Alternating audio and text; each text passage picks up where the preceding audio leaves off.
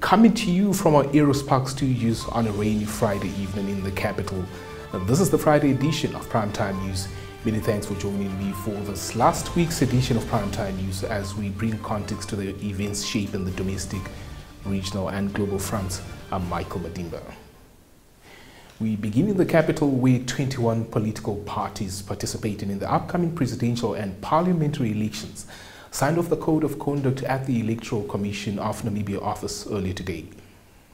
In a democracy, it is imperative that we foster an environment where free and fair elections can take place without intimidation, harassment, or misinformation.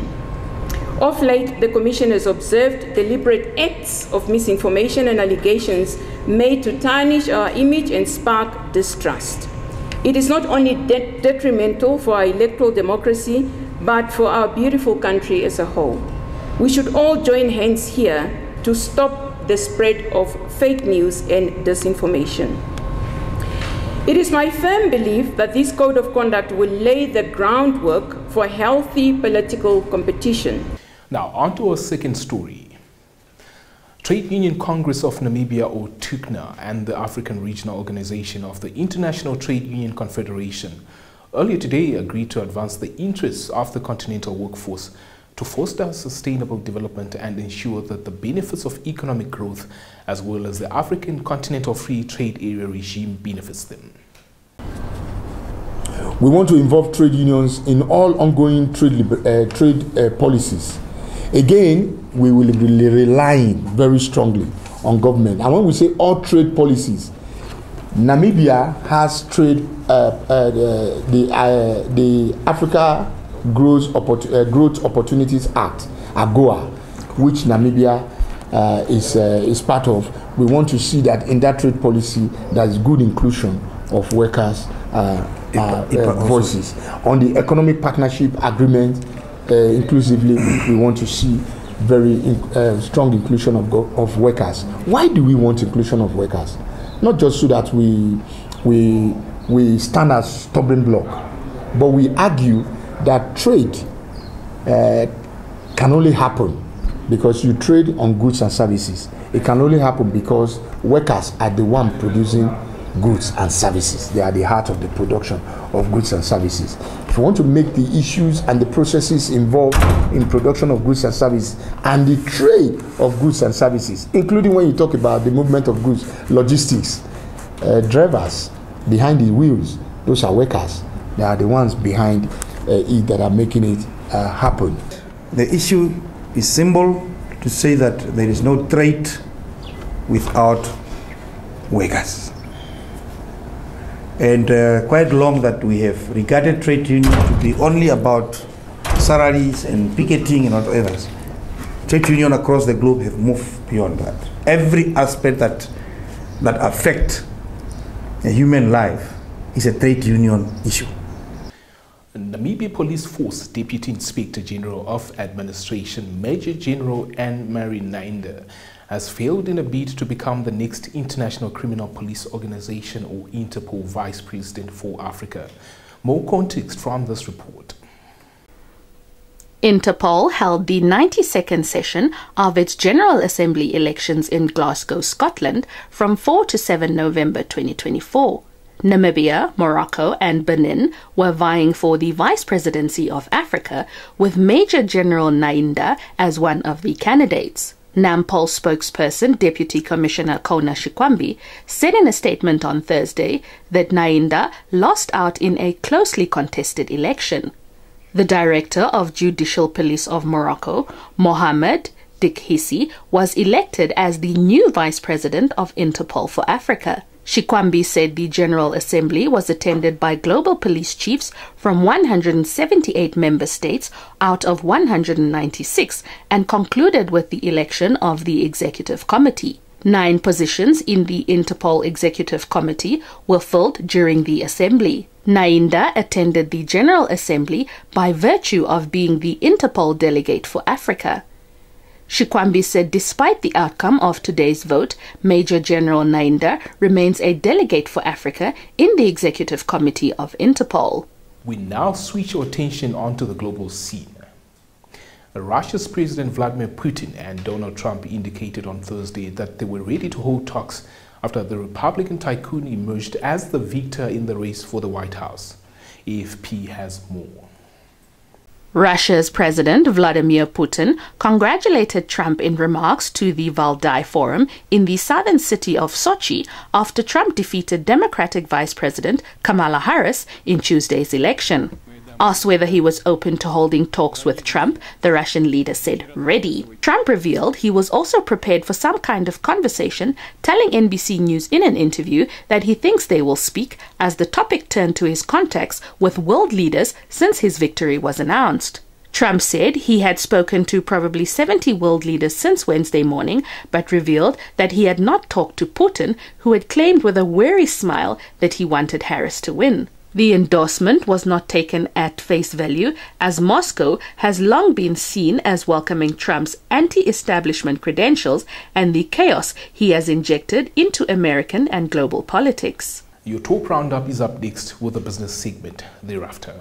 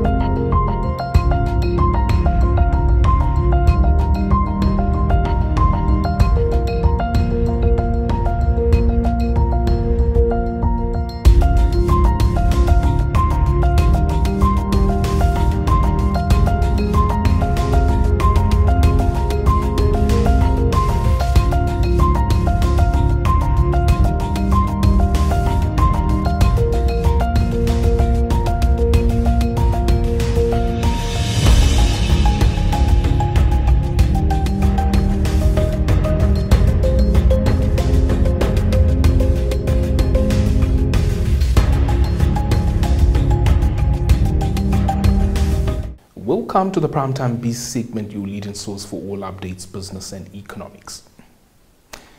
Swakop Uranium has constructed a computer room and donated 20 computers to the Matutura Secondary School in Swakopmund.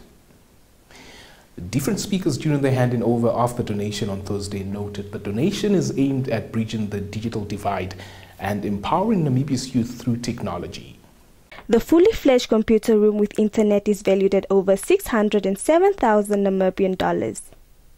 Irongo Governor Neville Andre Itope hailed the gesture by Swakop Uranium as a transformative moment for education in the region. We are gathered here to celebrate a pivotal moment in our education journey. One of that marked a bold step towards preparing our young people for a future driven by technology, innovation, and digital literacy. Today, we witness the fruition of a noble vision to ensure that every Namibian child, no matter where they are, has access to the tools and resources they need to thrive in this digital age.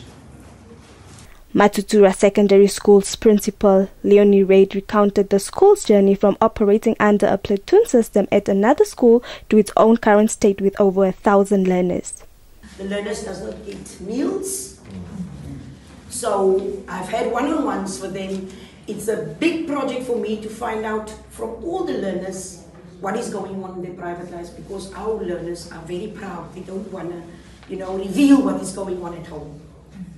So, having said that, I know it hasn't started yet. Swakop Uranium, thank you so much for the other part of the donation that's still coming.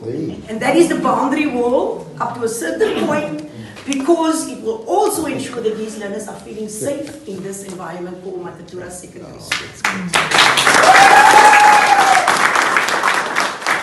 Chairperson of the Swakop Uranium Foundation, Percy McCallum, praised Namibia's growing economy, driven in part by the mining sector. NamWater this afternoon appointed 3 contractors to undertake construction of the replacement of the Ugongo-Oshakati pipeline. Chief Executive Officer of NamWater, Abraham Nehemiah, revealed the bidding process for the 51.6-kilometer project commenced on the 15th of January this year and concluded on the 22nd of March. The situation is that NamWater has appointed the 3 contractors that were just read out to carry out the Ogongo Shakati pipeline replacement and all the ancillary works that goes with it. So the bidding process commenced on the 15th of January this year and closed on the 22nd of March this year as well. And the work are divided into 3 lots as the contractors were read out. So we have part A, which is from Ogongo to Oshikuku, which is about 19.7 kilometers. Then we have part B from Oshikuku to a transition point at Onangombe, which is about 14 kilometers. And then part C, which is from Onangombe then to Oshakati, which is 17.9 kilometers. Now you will understand why the figures for the various contractors are different because of the distance as well. They are not covering the same distance in terms of kilometers.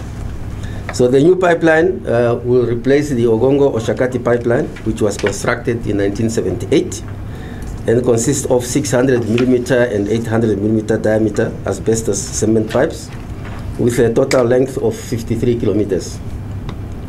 So one knows even now we are not allowed to use asbestos anymore. So apart from this line being old, we also are trying by all means to get rid of any asbestos pipes that we might have at this stage, because they are not allowed internationally anymore according to the World Health Organization. This is where the top segment concludes for tonight. Stay tuned for the business and economics roundup with Sport Planet on the other side.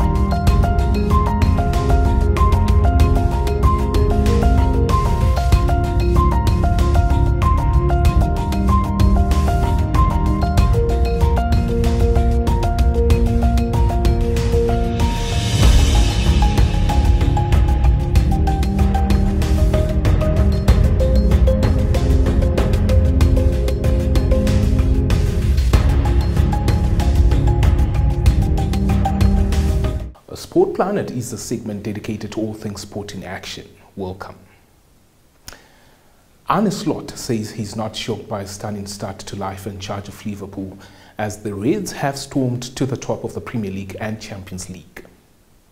The Dutch coach has won 14 and drawn 1 of his 16 matches in charge in all competitions, as the holders have also progressed to the League Cup quarterfinals. Slot appeared to have a tough task to follow Jurgen Klopp, but he has built on the solid foundations left by the German after Liverpool finished third in the Premier League behind Manchester City and Arsenal last season. Slot said this at his pre-match press conference ahead of hosting Aston Villa on Saturday. The Reds manager noted surprise isn't the right word I would use because I knew the quality of our team, but quality is one thing, to be consistent is a second thing. Liverpool were inspired by the power of the Anfield crowd to come from behind to beat Brighton 2-1 last weekend to move 2 points ahead of City at the top of the Premier League.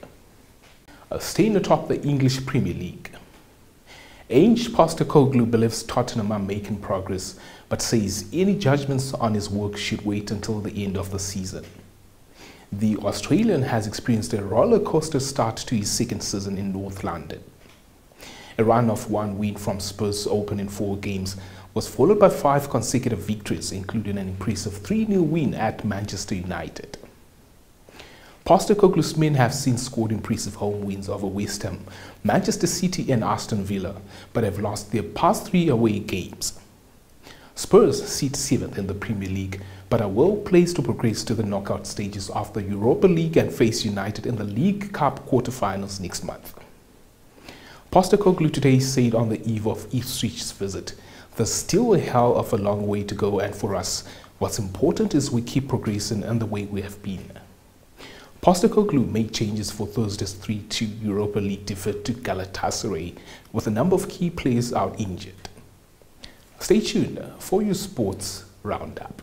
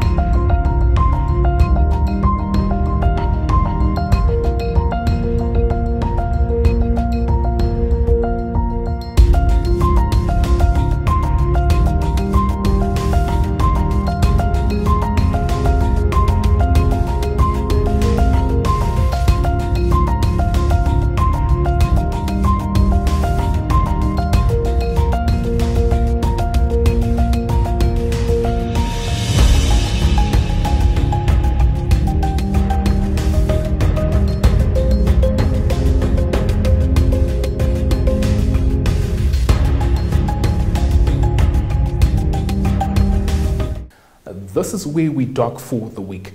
Many thanks for having cruised with me during the course of the week. Another Primetime News edition beckons on Monday next week, so do make sure you join us. Before I say goodbye, a reminder to our first-time viewers to follow the on-screen prompts in order to be subscribed to our channel and be informed of events shaping the domestic, continental and global landscapes. That's it from myself, Michael Madimba, and the zestful crew behind the scenes. Have a blessed weekend. Good night.